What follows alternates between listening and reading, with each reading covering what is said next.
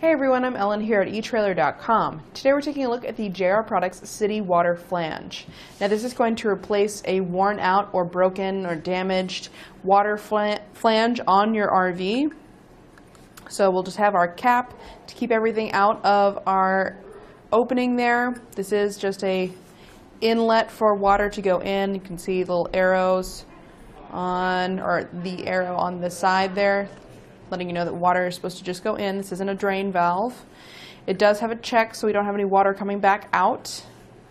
And it is a lead-free brass valve, so it's going to be nice and durable. And then it also is in an aluminum housing, so we shouldn't have to worry about any rust or corrosion.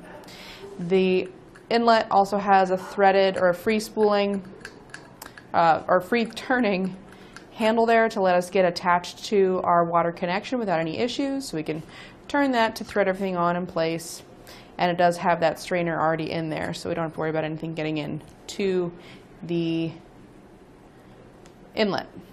As far as sizing, our female pipe thread there, the FTP size, is going to be a 1/2 inch. Our cutout depth is about 1 5/8 inches. The diameter is about 1 1/4.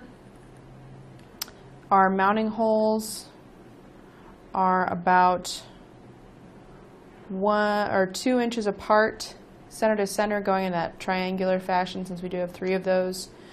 And then our outer diameter here of the whole thing, it's about 3 inches in diameter there.